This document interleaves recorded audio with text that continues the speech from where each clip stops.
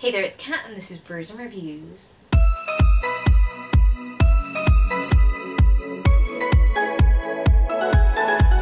In today's video we're going to go through all the books that I read in November. Now after October's whopping 27 book reading thing that I did, I fell into a large reading slump. In November I actually read the fewest books that I've read all year in a month, and I wasn't even doing NaNoWriMo. What was I doing? I don't know, it was just very, very busy. There were a lot of things going on. I got sick. There was just so many excuses coming out of my mouth, and I just had such a reading slump. So I don't have very many books to talk to you guys about in terms of what I would normally do, especially in terms of last month, but I still did some reading, so I'm still here to talk about it, and we're going to wrap up the month.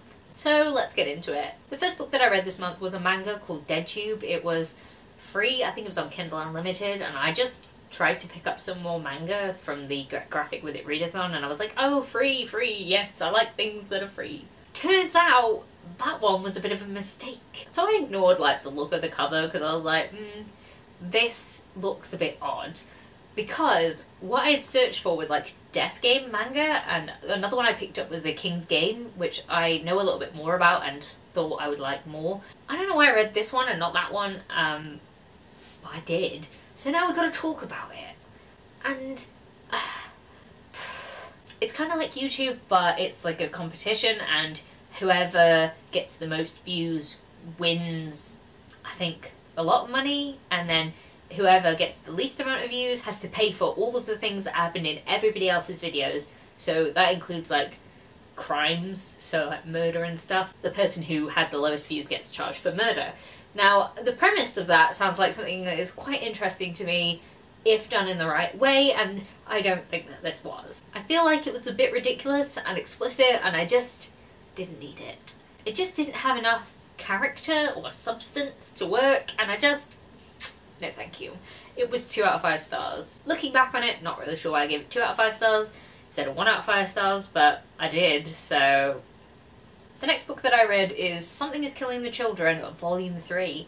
So I really enjoyed this one, but I didn't quite enjoy it as much as the first 2 volumes. And I wonder partly if that is because I'd left such a gap between the first 2, which I read back to back, and this one. There was about a 2-week gap in that, and I feel like if you decide to read this series, then you should read the first 3 very close together, because they are one continuous storyline, and at the end of this book I feel like you could almost have a break from it. Like, you could have a longer period of time because it's sort of moving on to a different thing. Now, if you don't know this series, it is about monsters killing the children that the adults can't see. It's a horror graphic novel set, and I just really enjoyed it. I like this series very much, and I can't wait to read more of it. Next up, I read Priceless by Miranda Silva.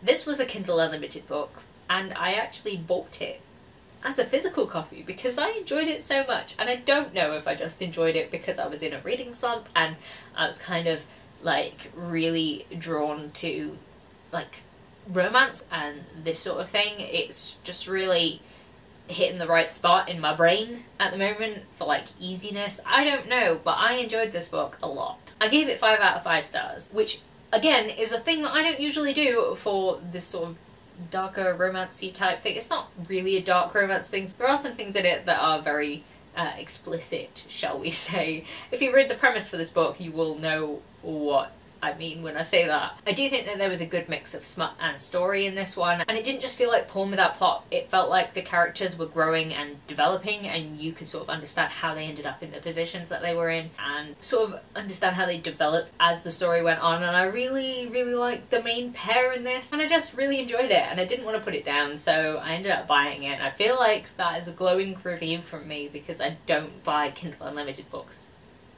very often at all. Especially not when the paperback is like £10. I don't usually do it unless I know that I'm going to want to reread the book, and I'm definitely going to want to reread this one. The next book I read was a graphic novel called These Savage Shores. Now this is a sort of vampire story where a European vampire gets banished to India. And there are other more interesting creatures that live in India, and I don't really want to go into it too much because I went into this not knowing very much about it, but I really love the setting and I love the character Roshan. I feel like the most interesting part of this book for me was when the Eastern and the Western sort of met each other. I thought that was very cool. And I love the setting, and if you want a very different type of vampire book, then this is a really good one to check out. Oh, I gave that one 3 out of 5 stars as well. So the next book I read was The Love Hypothesis by Ali Hazelwood. Now, you know what I said about being in the mood for romance?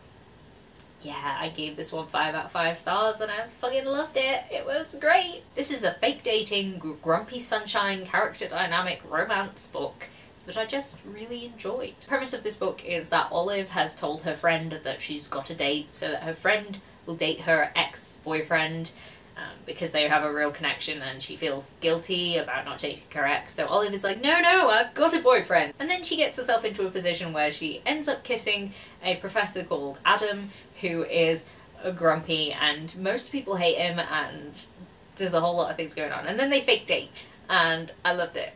It was so good. I don't know, it just makes me really happy thinking about this book. It gave me all the positive feels, and I can't recommend it enough. I finished this book and immediately wanted to read it again. I was buddy reading this with Kayla from Crack Into a Good Book. She felt the same way. So I just feel like if you are interested in this premise, then you should definitely pick this up. The next book I read this month was Ruthless Demon King by Nikki Christo. This is a Kindle Unlimited book. It was supposed to be like a dark romance. I follow the author on TikTok and I was like, okay, sounds alright. There was like a short excerpt that she posted on it as a TikTok video, and I thought, oh, that sounds interesting, I'll pick it up.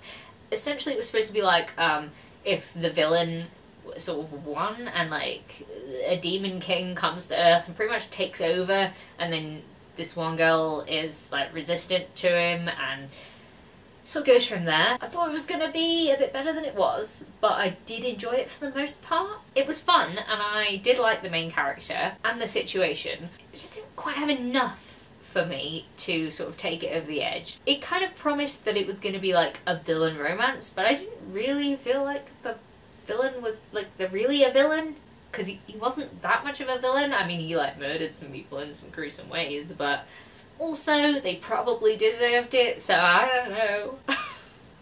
I don't know. Anyway, I give that one 4 out of 5 stars. So the next book I read was The Deal by Elle Kennedy. This is another romance book. I just can't stop right now. You just can't stop me. This is another fake dating book. Definitely picked it up because I was like, oh, The Love Hypothesis, fake dating. And I did it as a buddy read with Kayla from Crack Into a Good Book. We were both in the mood for it and we just went, let's just read it. It was also free. I'm not sure if it's still free on Kindle at the moment, but it was free. So we picked it up, and I'm not gonna lie, it started off a little bit rocky because it had some moments where the main guy character, Garrett, he was trying to badger the main love interest, Hannah, into tutoring him, and they sort of come up with a deal that's going to work out for them. If he pretends to date her, then she can get this other guy that she's interested in. Now, I do have to mention there is talk about rape. Hannah is a rape survivor. There is also domestic abuse and child abuse that's discussed. Aside from those things, some of it was really fun, and it ended up being alright. I gave it 3 out of 5 stars, and I liked it by the end. I just feel like it took a long time to get there. And the last book that I read in November was City of Ghosts by Victoria Schwab. This is the first Victoria Schwab book that I have ever read, and I was a little bit disappointed. Now, I reserve the right to judge the Schwab, which is the name that she goes by when she writes adult books. I will judge the adult books separately, because I know that this is kind of middle grade, and I think that's partly where my problems came into it. I predominantly do not read middle grade. It's not really for me at all. So I knew I was pushing it a little bit when I was reading this, and I just feel like it could have been way cooler if it was adult, but I guess kids have to have some cool things, and they just could have been made cooler if they, you know, had actual blood and death and stuff, but okay. But I did like the premise and the ghosts, and I thought that there were some really cool things about it, but it just didn't really go as far as I wanted it to, and I think that's on me rather than the book. I'm not the target audience for this book, and I know it, so that's on me. Also, I think there were way too many Harry Potter references in this. I just don't want to keep hearing about it after all the things that that author did. So I know this book came out in 2018, so I'm not holding it against the book, it's just, it did take me out of it every single time there was a reference to it. I was like, ugh, please stop. So Yeah, I give it 3 out of 5 stars. And I am interested in continuing with the series. I just don't feel like the rating's going to get any higher because I feel like I know what to expect with this and it's just going to be the same.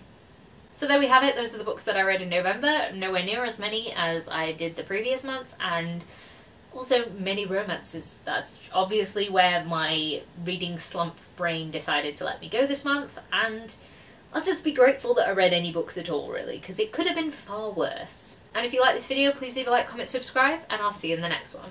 Bye!